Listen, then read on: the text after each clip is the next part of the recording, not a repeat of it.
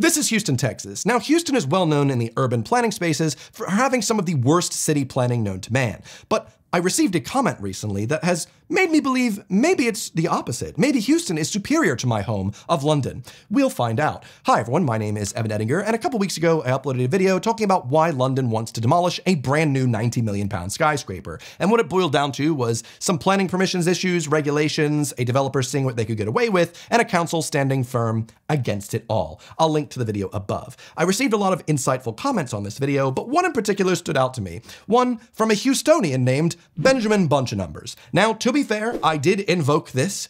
I mentioned Houston by name in the video, and that's something you just shouldn't do. You say Houston, and then the Houston people come running to defend their ugly baby. Excuse me? Are you talking about Houston? Actually, yeah, huge ton of problems here. Now, for those of you that didn't watch my video, excuse me, that's all right. Added context, a lot of the reasons for the future demolition are because the developer went against the planning permissions. They were supposed to have a lot of disabled access, and that was basically just completely removed. And also, they were supposed to have an underground parking lot, whereas they instead decided to just put it above ground. And I made a quick comment saying that a lot of London boroughs have these measures in place to make sure that it's not so car-centric in these new developments, so it doesn't become Houston, Texas. My fault, shouldn't have made fun of Houston, because here we go, comment from Benjamin Bunch Numbers. We've got, I found it odd, the cultural difference here. Thanks, it's what my whole channel's about, cultural differences. As a Houstonian, I'm appalled that the city dictates these requirements to absurd degrees. I mean, I wouldn't say requiring disabled access to be an absurd degree, but then again, we'll talk about it later. I've seen some photos of Houston. If the people want it, and they clearly do, since the flats are all sold, they're not all sold, but we'll go on. Then what gives these bureaucrats the right to demand luxuries like green roofs and underground parking? Luxuries. It's no wonder there is a housing shortage if you have Soviet-level imperial control of the design. Why shouldn't the market be able to decide what amenities a building includes? If this was a safety issue, I might agree. But I find this impingement flat out offensive. All right, there's a lot to unpack here. First off, I did get this comment, and my first thought was immediately reply with, "Is a man not entitled to the sweat of his brow?" It just felt like this comment was the embodiment of Andrew Ryan from BioShock, like Atlas Shrugged and libertarianism just compressed into a nice big ball. That was this lovely comment. So let's break this down. First off, they say, what gives the bureaucrats the right to demand luxuries like green roofs and underground parking? I don't know about you, but I don't think most people are going out looking for a place to live for them and their loved ones and going, what about this place, honey? I don't think so. That place doesn't have a green roof, and you know me, I require a green roof. That's not really a luxury for the people living there. Most green roof places that I've lived in, you don't even get access to the roof. It's more for society in general, you know, the area. We're out here destroying nature to develop cities, and the least we can do is put a little bit of green back on the roof. And there are a lot of benefits that you might not realize to actually having green roofs. I mean, according to BBC here, green roofs are good at cooling the roof surfaces, better at water retention from rainfall, which would be good to help prevent some flooding. They also attract varied animal species, increasing the biodiversity, having a nice place for our bees and our insects. Just throw some green and some flowers on the roof. Is it really that big a deal? And of course, it creates a more pleasant atmosphere.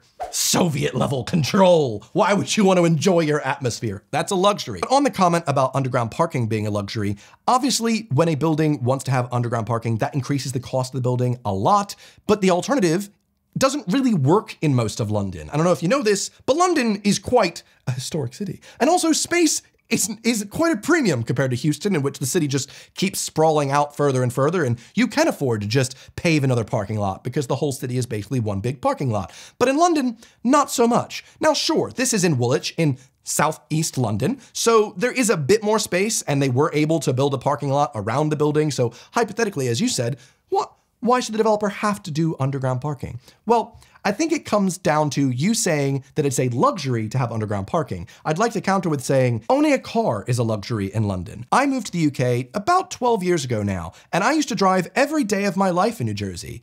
After I moved here, I have not once in my 12 years ever owned a car. And I've gotten by just fine. And most Londoners feel the same, hence why we all use our public transit. We love our London Underground, we love our Overground, even if they do have a weird new name, and we also love our DLR, and the rail, and the buses. We have good public transit. So why is it that the average Londoner who has no need for a car would have to pay a visual tax by looking at this ugly parking lot?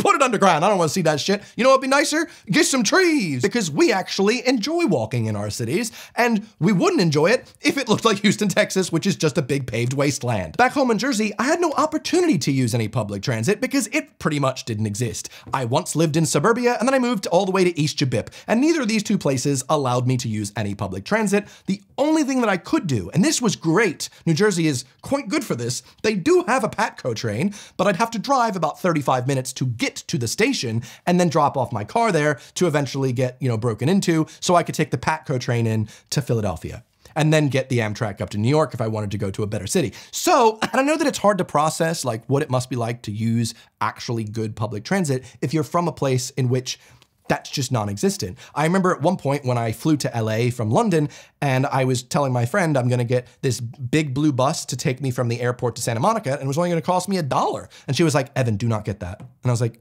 why? She was like, Evan, there are like homeless people and junkies and drug addicts on those buses. And I was like, is this just one of those things that posh LA people say because they're like scared of taking public transit? Turns out, guys, I did get on that big blue bus, and I'm sorry to say, I'm addicted to all the drugs now, and I'm also homeless.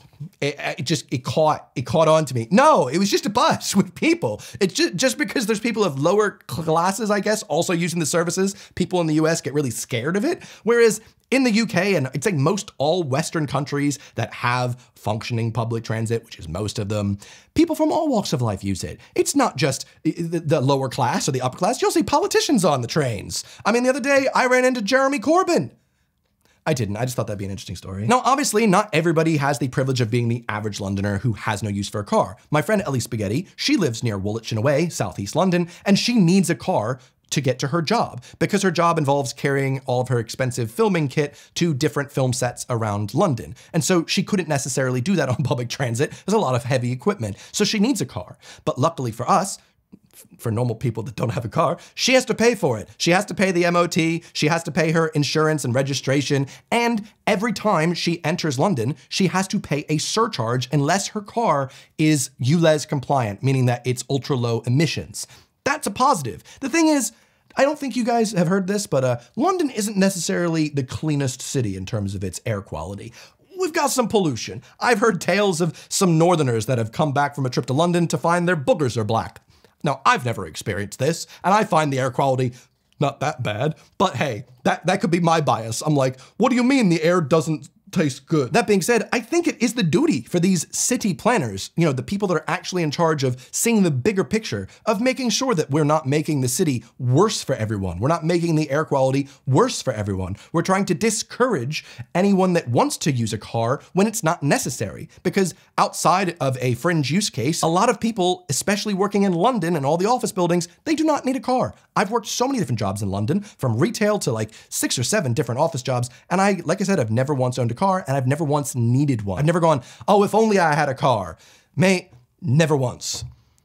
Literally never once. If I wanted to do like a road trip out of London, I could rent a car for a couple days. That way I don't have to spend all that money every single year on insurance and making sure that it's up to spec. And nope, not dealing with that at all. Also, referring to the housing shortage as a problem of Soviet-level imperial control, come on, you don't want to be a Texan-American stereotype of, I don't like this thing and it's communist. Come on, man, don't do that. But asking why shouldn't the market be able to decide what amenities a building includes? Because the market is dumb as f.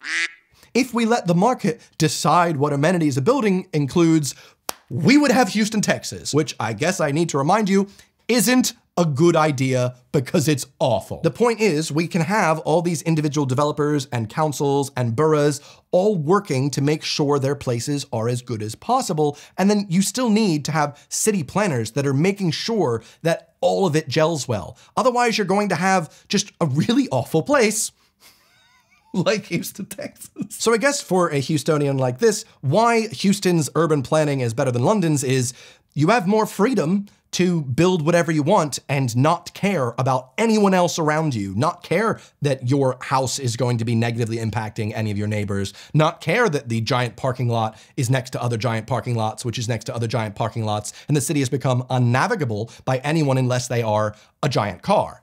And I've not yet transitioned to a car, so I can't tell you, but I've heard it's a honkin' good time. But yeah, point being, the whole point of having these regulations in place is to make sure that the place is nice to live in, and there is someone making sure that the star piece goes into the star hole, and we don't have a whole place full of a-holes. Now, we did have a comment here coming up in reply saying, as a Houstonian, you should probably be familiar with the concept of a man's only as good as his word. All right, whatever bollocks you just spouted about Soviet control, the fact remains the building company promised to abide by those rules, and they fell drastically short.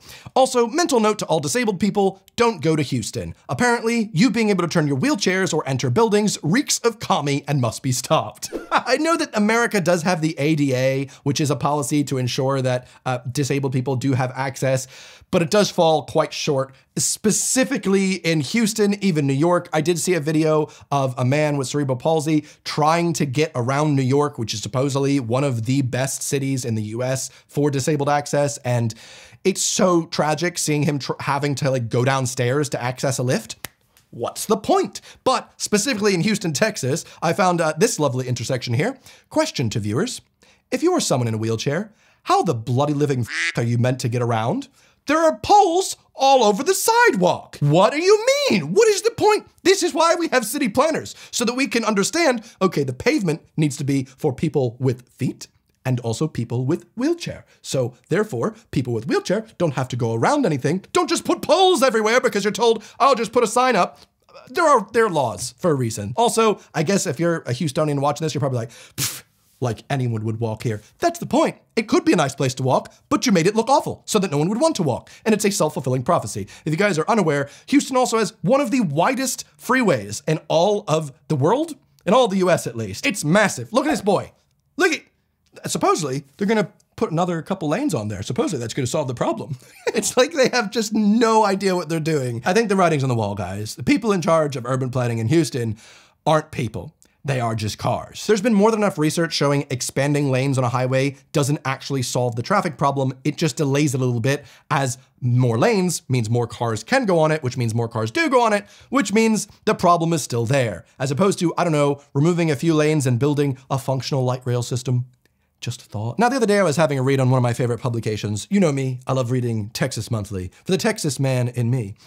There's not a Texas man in me at the moment. Anyway, so I was reading Texas Monthly and I came across this interesting article in which they're trying to show Texan readers just how big Houston is, the scope. Houston is a really, really big city, but they're doing it in a way to kind of make their viewers, their readers feel like, oh God, Houston's big, thank God I'm nowhere else that's super scary. Here we have a map of Houston overlaid on a map of London. Now, at first glance, I would say London is a bit bigger. I mean, I would refer to Greater London as everywhere within that ring road. And even then, I've got like a couple friends live out of the ring road and that's still considered London to some crazy folk because it's on the underground. Chesham? Anyone? Is that Zone 9? Either way, I digress. Now, this article says, a journey that covers roughly the same distance as a trip from the airport to the intersection of the Beltway and I-69 in Houston would get a London commuter from the suburb of Watford to the suburb of Epsom. Now, they've chosen these two very specifically to paint a negative picture. I'll explain later. We have that trip would take 2 hours. It would require a 34-minute ride on an overland train. Who calls it an overland train? Who are you? To get to an underground train, which then the traveler would have to take to get another overland train, where they'd spend 20 minutes before, okay, and if you're a Texan, you might want to skip this bit, it's very scary, a brisk 7-minute walk. Oh, God! Oh. To a bus station, which would then finally drop them off at the destination. Now that sounds like some sort of dystopian hell. Am I right, Texans? You gotta take a train, to a walk, to a bus?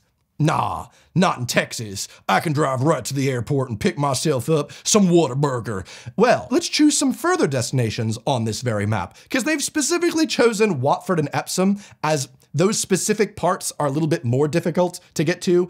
And they've been a bit disingenuous with that selection as well, because I've actually been from Watford to Epsom. Fun fact, used to date a girl in Epsom and I actually took her to Harry Potter World at one point, and that is in Watford. And I never once had to take the bus.